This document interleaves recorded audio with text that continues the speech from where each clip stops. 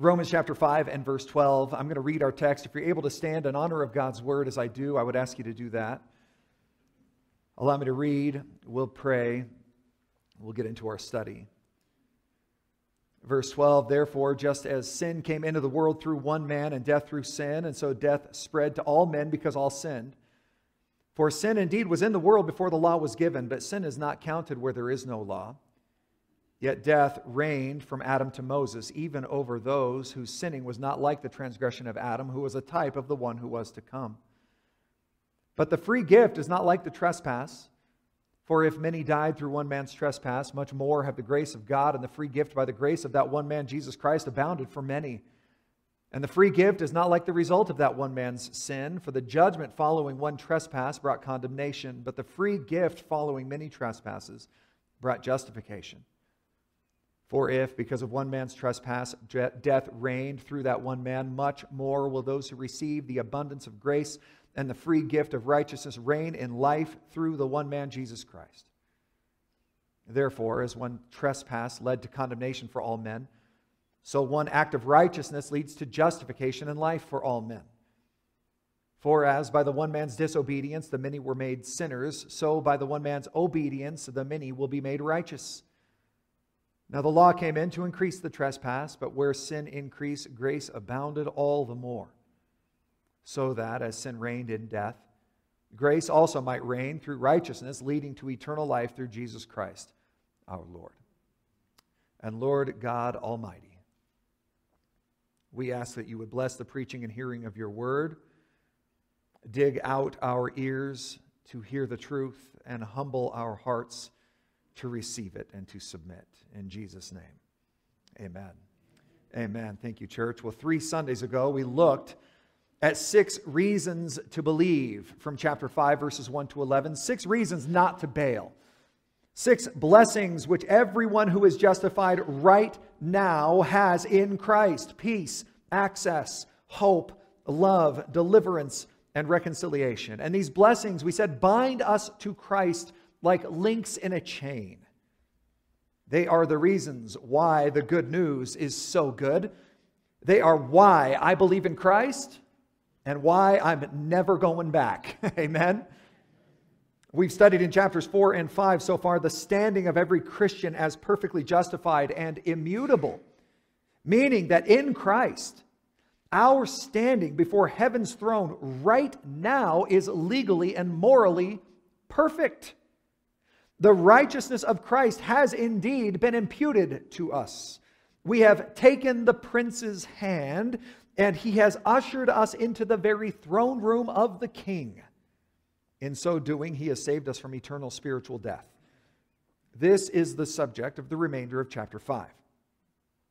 Mankind, we know, has through the ages, at every time and in every culture, believed in varying degrees a works-based righteousness, that they can be saved or forgiven or acquitted or relieved or whatever it may be by what they can accomplish by their own effort. We as a species have believed that our future destiny is determined by our own works. And yet the message of Romans 5 is that access to God, according to chapter 5 and verse 2, is not determined by our own works at all, but by the works of another person. By one person on behalf of everyone else. And the question you may ask is, well, how can the work of one person affect so many people? Certainly, no one is that influential. Now, many of you know that I'm pretty clueless when it comes to social media. I've never had accounts on Facebook. Never. I've never had a Facebook account. I've never been on Instagram. I've never been on Twitter. I've never been on TikTok. I've never had a blog. I have no online following at all. At one point during the COVID lockdown, I was recording sermons and posting them on YouTube, as you guys remember. But honestly, actually, it was Nathan who was posting all of those videos. As soon as I felt like we could stop posting those videos, guess what? We stopped. I have almost no online presence at all. Several years ago, I was walking through downtown Denver with a couple of handsome young Highlanders from the church. We were stopped by a young lady taking a survey on 16th Street Mall. She was very interested in speaking with the two young men I was with. She was much less interested in speaking with me. When she heard, however, that I was the pastor of a church, she asked if I was on Facebook or Twitter. I said that I was not. She then proceeded to tell me that I cannot be an influential pastor without social media, and she was bold about it. Now, I disagree, but it did make me curious. Social media does provide a platform to influence others. You ever wondered who the most influential people on the planet are? Can we quantify who has the most influence? Have you ever heard the term social media influencers? The most influential person on the planet, according to followers, is this guy, Cristiano Ronaldo. He's a Portuguese soccer player who has almost 1 billion followers. 1 billion. There are 1 billion people whose phones ding every time this guy posts a picture. Can you fathom that number? That's 1 in 8 people on earth. 1 in 8 follow this guy's every move. Lionel Messi, another soccer player, has 500 million. So do Selena Gomez, Justin Bieber, Kylie Jenner, Dwayne "The Rock" Johnson, and Kim Kardashian. I will brag about the fact that I've heard of half of them. 500 million followers each of them have. If you've ever wondered, what kind of shoes should I buy? Or where do rich people go on vacation? Or how do celebrities think I should vote? Or I wonder what brand of oat milk the cool kids are drinking. You can find out on Instagram. Follow any one of these people and they will tell you exactly what brand of oat milk to buy. But what if you wanted answers to life's bigger questions? What about this one? Why do we die? Where do we go when we die? Or why do we live? Do our lives matter? Why is there war and crime and poverty and famine and sickness and despair? Who's the biggest influencer when it comes to the tough questions? The answer? Adam. Adam was mankind's first big influencer. What we have in verses 12 to 14 is almost like his first Instagram post. And everybody followed. You'll notice first in verse 12 that Adam gave us death. And you may say, well, thanks very much. Adam gave us death. Look at verse 12. Therefore, it says, just as sin came into the world through one man, and death through sin, and death spread to all men because all sinned. Adam sinned. And because all of us were still in Adam when he did, all of us, by extension, sinned. Adam was the prototype. Adam was the prototypical human. He was first made. And church, listen, fresh out of the box, he was perfect. For the first time in my life, for the purpose of studying for this sermon, I went onto Instagram and Facebook and some of these other things and just was looking for some of the most influential people. You would not believe the number of young men who are on Instagram posting pictures of themselves with no shirts on. I had to search for a picture of a young man with a shirt on. It was interesting. I was just thankful that all of the young ladies were wearing shirts. I don't know what you think of when you imagine the perfect man. But listen, those guys on Instagram who are posting pictures of themselves, bragging about their six-packs and other things, would be a joke compared to Adam. Every quality attribute that humans possess, our strength, our intelligence, our work ethic, all of it was found perfectly in our first father, Adam. He needed no cosmetic surgery or implants, no steroid injections, no human growth hormone. He was perfect. If you're ever looking to be humbled, go order a new pair of glasses. And not only is it an excellent reminder that your eyesight is failing, but when you try the brand new pair of glasses on, you're going to realize that they actually manufacture them crooked. You'll put them on right out of the box and they will sit funny on your face. And so you'll take them to the technician and say, these glasses are crooked. And she will very delicately reply by saying, it's not the glasses. My crooked face, along with my bald head and my messed up teeth and my aches and my pains and my groans and my flabby stomach are all a result of Adam's original sin. Because, as verse 12 points out, Adam didn't just introduce sin into the human race. That sin brought with it what? Death. Everything that is bad. Death. Notice verse 13. For sin indeed was in the world before the law was given, but sin is not counted where there is no law. You may think, wait, what? The author's argument goes like this. The law given to Moses was dictated by God and inscribed on stone tablets, right? We remember that from Sunday school. The most famous of those laws were the first 10, what are known as the Decalogue or the 10 Commandments. The 10 Commandments were given in the year 1400-ish BC. And so you may ask, well, then what happened to those people who lived from Adam until Moses, from Adam until that law was given? How can they be judged if they didn't have the law? I one time took my beloved bride to downtown LA one day for a date.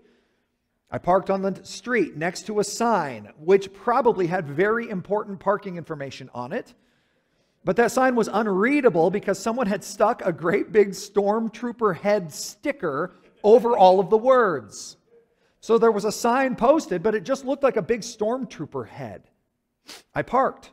We went to dinner. We had a nice time. We walked back to the car. There was a meter maid, and I'm sure that's the wrong term to use. But she was in the process of writing me a ticket. I asked her what I had done wrong. She pointed at the sign and said I was parked illegally. She said, the sign says no parking. And I said, no, it doesn't. That sign says the Empire is striking back. She didn't smile. She handed me my ticket. Now here's the point. How can I be expected to obey a law I don't know about? Right? That's the question he's asking in verse 13. How can these guys, from Adam until Moses, when the law was given, how can they be expected to obey the law? They didn't even have the law. For 2,500 years, from Adam to Moses, mankind lived and moved and married and had kids and grew crops and established cities. How could they be expected to know right from wrong if God hadn't given them the parking signs? The author's answer: sin did not suddenly spring up when the law was given. Think about those 10 commandments. If you had never read them, if you'd never had any exposure to those 10 commandments, would you still have known that it was wrong to steal? Yes, of course. It's common sense. You don't take other people's stuff. What about murder? Yes.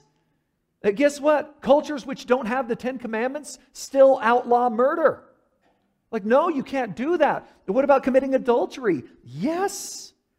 It's wrong, and you know it. There's conviction in your heart. There's a sense of violation there. And even when there was no law, it was still obvious that mankind was sinful. And you may say, well, how was it obvious? And he gives the answer in the next statement, verse 14.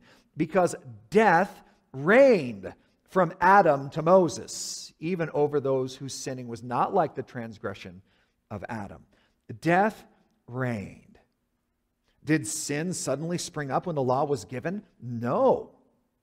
The proof that there was sin, even prior to the law, was that every single person that lived prior to the law of Moses eventually what? Died. And death is the result of sin. even if you're unclear on the parking rules, but you're receiving parking tickets, you know you must be doing something wrong because of the punishment. Even if I'm unclear about what the sign says, I know that something must be wrong because I keep receiving the punishment. We are reminded that Adam brought death to us all. And death was not natural to mankind. It was not a part of God's design, which is why it hurts so bad. It's not what God had ever intended for us. And so we may pretend for a little while that we are immortal. Like all of those kids on Instagram posting shirtless pictures. The cosmetics, the surgeries, the photo manipulation. We may pretend for a little while that we are never going to grow old and die, but death is both universal and inevitable. As James surely reminds us in his poem, The Contention of Ajax and Ulysses, perhaps you had to read this in like high school literature class. He says this: the glories of our birth and state are shadows, not substantial things. There is no armor against fate, right? You cannot defend against what is inevitable, is what he's saying. Death lays his icy hands on kings. Scepter and crown must tumble down, and in the dust be equal made with the poor, crooked scythe and spade. In other words, every single human, it does not matter who you are, or how wealthy you are, or how healthy you are, every single human will one day be cut down and buried. The shovel is waiting for all of us. No matter how important or relevant or potent we may feel in the moment, sin has found us. Right? And because it has, we will one day die. Because of Adam's failure, death has become the undisputed heavyweight champion of the world. But praise God, it doesn't end there. Notice the end of verse 14. The sinning was not like the transgression of Adam. Notice, that would be bad news if it was a period, but it's not a period, it's a comma. Who was a type of the one who was to come. Now that statement is great news. By calling Adam a type, the author leaves the door open for redemption. Adam killed us all through sin. He was the world's first influencer, but another is coming who can have the same universal influence. And we're introduced to this second Adam in verse 15. And you'll notice, Christ gives us life. Adam gave us death, but Christ gives us life. And look at verse 15. But the free gift is not like the trespass. For if many died through one man's trespass, much more have the grace of God and the free gift by the grace of the one man, Jesus Christ, abounded for many.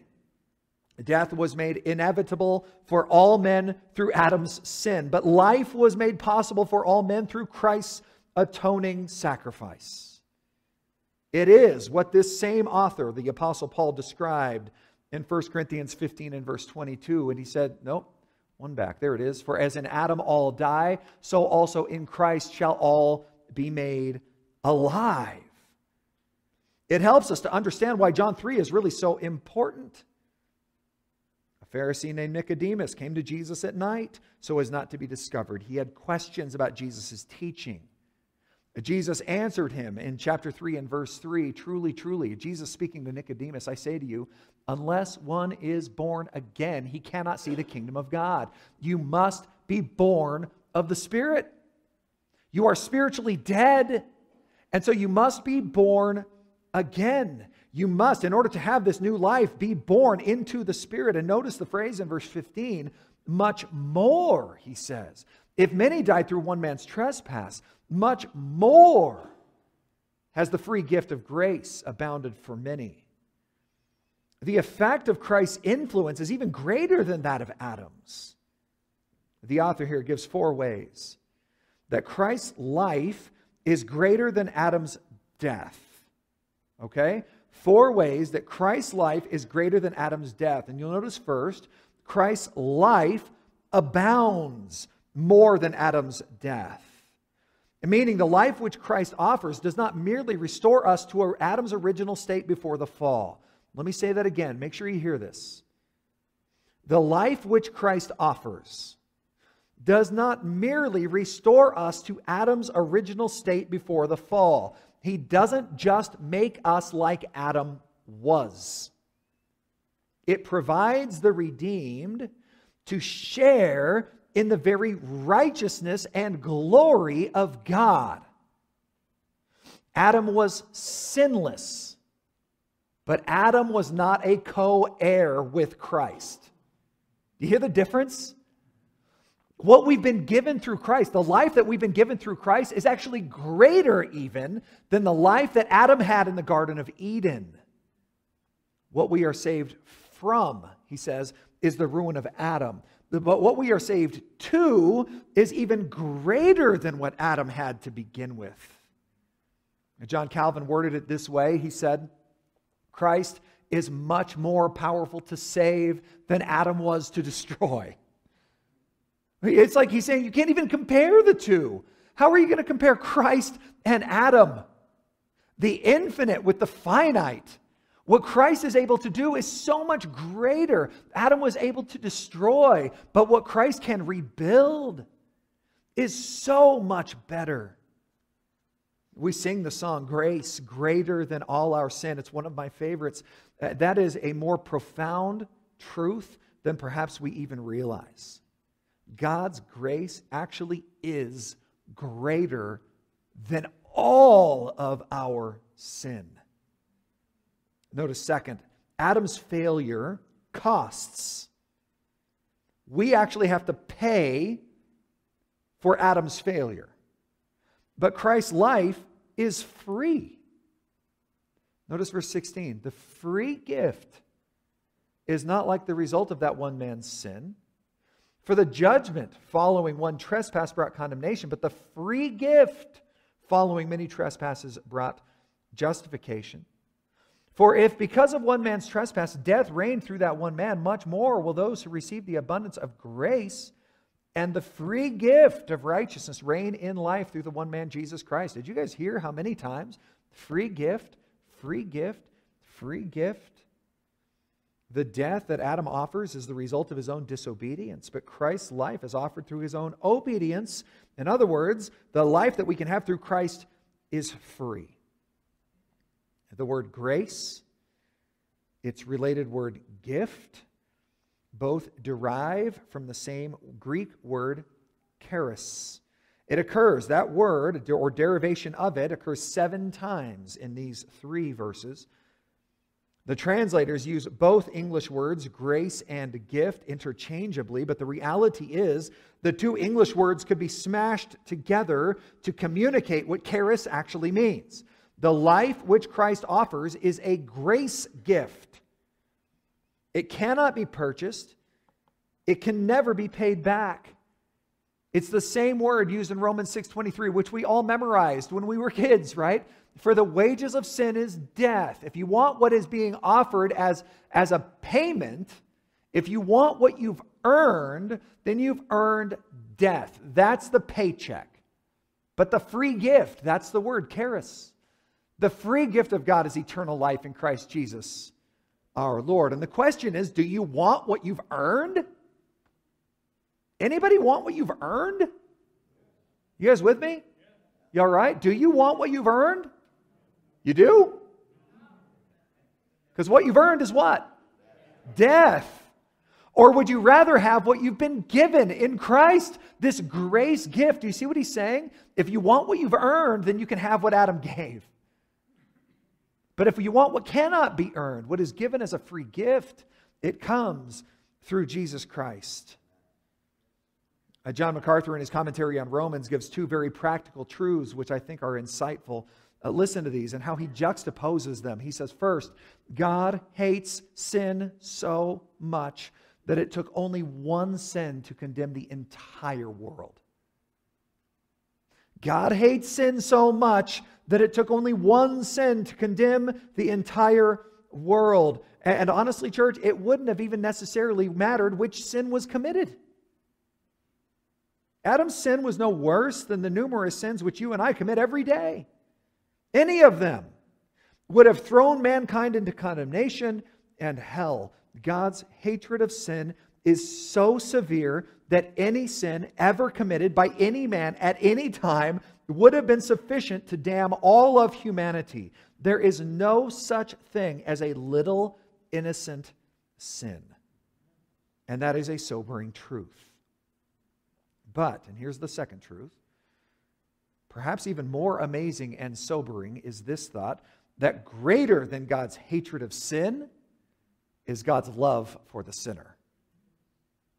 That is crazy. It took only one sin to condemn the entire human race. That is how much God hates sin. And yet God loves the sinner even more than he hates sin. Despite the fact that as a result of that one sin, God condemned the whole human race, his loving grace toward mankind is so great that he provides not only for the redemption of the one man from sin, but for the redemption of all men from all sins. 1 John chapter 2 and verse 2, Jesus Christ is the propitiation, the satisfaction for our sins, and not for ours only, but also for the sins of the whole world. Every single person who repents from their sin can be forgiven. All of them. Every person who confesses with their mouth Jesus is Lord and believes in their heart that God raised him from the dead will be saved. He is able to forgive every trespass.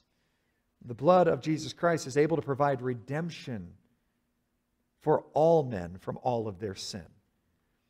2 Corinthians 5:19, in Christ God was reconciling the world to himself, not counting their trespasses against them. Praise God. That'd be a good place for an amen. He doesn't count your trespasses against you. Amen? Here's another one. Just a few verses ago, Romans 4, quoting Psalm 32. Blessed is the one, happy is the one whose transgression is forgiven, whose sin is covered. Amen? Amen. Here's another good one. Happy are the people whose God is the Lord. What a great way to say that. If your God is God, then be happy. Adam's failure costs. We actually have to pay for it. But Christ's life is free. It is a grace gift given to all who believe. It can't be purchased. It can't be paid back. Doesn't that make you happy?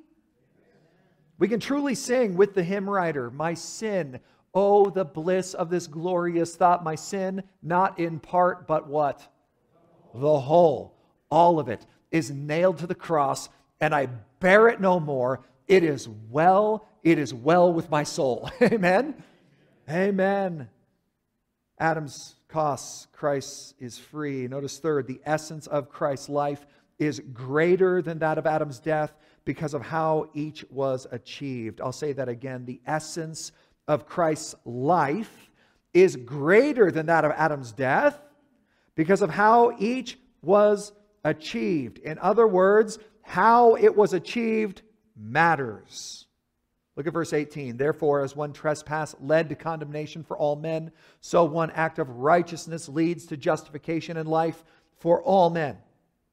For as by the one man's disobedience the many were made sinners, so by the one man's obedience the many will be made righteous.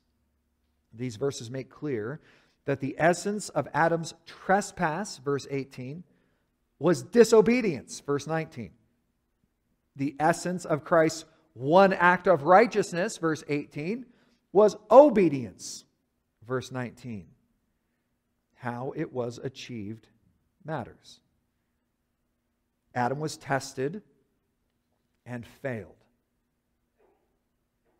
But Christ's obedience was total. Christ was tested and succeeded.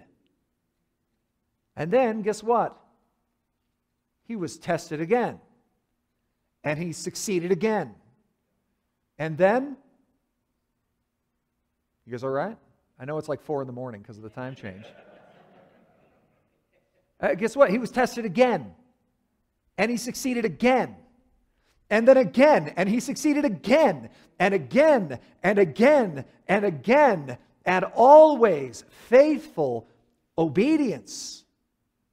Christ's obedience to his heavenly Father is often called active obedience, and that every time Christ was confronted with an opportunity to obey, he did it.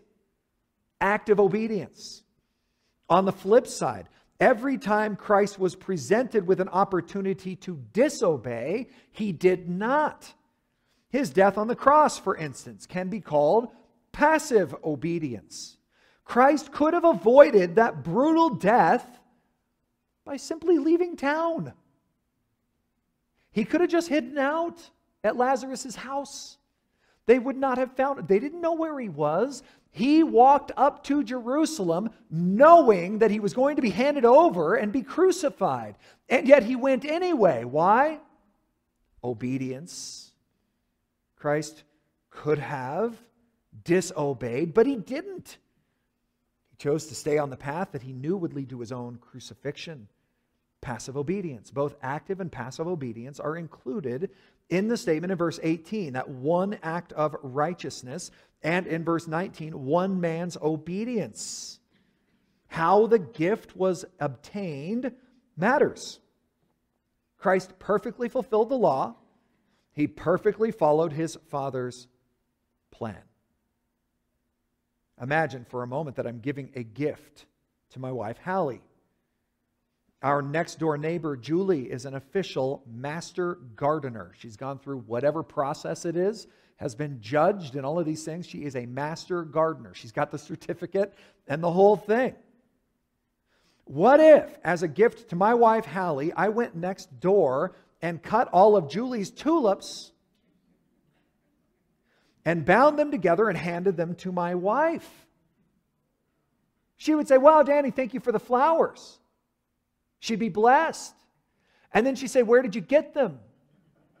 And I would say, "Well, I mowed Julie's yard." Something about how the gift was obtained matters, right? Would she be as excited to receive those? No, you stole them. "Danny, thank you for the ring. It's beautiful. Where did you get it?" "Off of some lady's finger."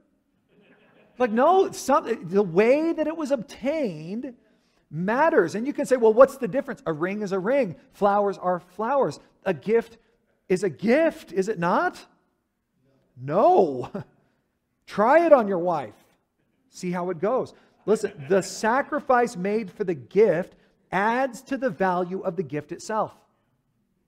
The sacrifice made for the gift adds to the value of the gift itself. This is why when your little tiny baby, grandbaby, or toddler, or son, or daughter walks up and hands you something that they worked really hard on, and it looks, by artists' standards, awful. They're horrible artists.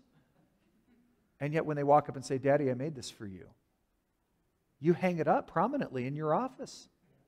Right? You put it on your refrigerator, because what it took, the sacrifice that was made for the gift, adds to the value of the gift itself. Consider the sacrifice of Adam. Adam sacrificed nothing. He indulged in sin the first opportunity he got. To consider the sacrifice of Christ. It cost him everything. The essence is even greater. Notice fourth and finally, the extent of Christ's life far surpasses the extent of Adam's death. The author ends the section with a declaration of God's grace, and specifically two truths regarding its abundance. Notice verse 20. The law came in to increase the trespass, but where sin increased, what's it say? Grace abounded all the more, so that as sin reigned in death, grace now reigns through righteousness, leading to eternal life through Christ Jesus our Lord. The Lord has a never-ending supply of grace. Some of you maybe have vacationed here. This is Niagara Falls. This is in fact just one little tiny piece of Niagara Falls. 755,000 gallons of fresh water fall over the Niagara Falls every second. 755,000 gallons a second. That's 3,160 tons of water per second. It's 1,000,000 bathtubs of water per minute. There was a man named Sam Duncannon. He was a simple-minded man. He had very few talents. He used to cut pictures out of magazines and postcards and write captions over them that he thought were appropriate or profound. One day, Sam found a picture of this, Niagara Falls, and he saved it. He waited for a long time, searching for a poem or a stanza which fit. He finally came across a hymn which read this: "Have you on the Lord believed? Still there's more to follow. Of His grace have you received. Still there's more to follow. Oh, the grace the Father shows. Still there's more to follow. Freely He His grace bestows. Still there's more to follow. More and more and more and more. Still there's more to follow. On His matchless, boundless love. Still there's more to follow." And Sam Duncannon grabbed his picture of Niagara Falls and wrote across the front, "More to follow." When you imagine the grace of God, and this saying that it abounds, that it is much more abounding, all the more, when you read in verse 21 that sin reigned in death, yes, but now grace reigns through righteousness. Grace is wearing the crown. Think of that. More to follow. Adam's sin and the death that followed are no match for the grace of God. It is immovable. It is unstoppable. Nothing can stand in its way and prevail. So what do we do with a sermon like this? First, remember, we are no longer under the influence of Adam. Jesus Christ has become our greatest influencer, and because this is true, we should praise God, from whom all blessings flow. If you get to the end of this sermon and you're not fired up to worship the name of the Lord, like, I got nothing, I don't know what to do. This is it. I mean, this is my best stuff, right? And more important, this is the gospel. As recorded in the scriptures, this is it. Death reigned, grace reigns all the more. Praise God, from whom all blessings flow. Happy are the people whose God is the Lord. Amen? Amen. The chairman of our elder board, who is sitting right down here, will often ask, "Are you happy?" Somebody should tell your face. Are you happy? Why would you have a grumpy face if you're in the Lord? That's not saying there's not a season or a time for sorrow. We know the scriptures teach that. Ecclesiastes 3 says there is a time for sorrow. That is okay. There is loss and despair and suffering. But happy are the people whose God is the Lord, because we are not under the influence of the first Adam, rather we are under the influence of the second. Praise God, from whom all blessings flow. And second, develop a deep sense of sorrow over those who are still under death's shadow. Most of us, no doubt, agree with every theological point in the sermon this morning. We would intellectually nod in agreement with the statement that those who remain under Adam's influence are spiritually dead. Nevertheless, we tend to be, in our actions and in our evangelism, we tend to be unconscious universalists. We tend to conveniently neglect the fact that our nice but unbelieving neighbors actually are going to spend eternity apart from the Lord and His grace. Let us not forget that although we are under the influence of the first Adam, and because we are, we can be happy. We are surrounded by people. We live in a world full of people who are still conquered by sin and death. And church, this should spur us to evangelism. Lord, thank you for this text, for its truth.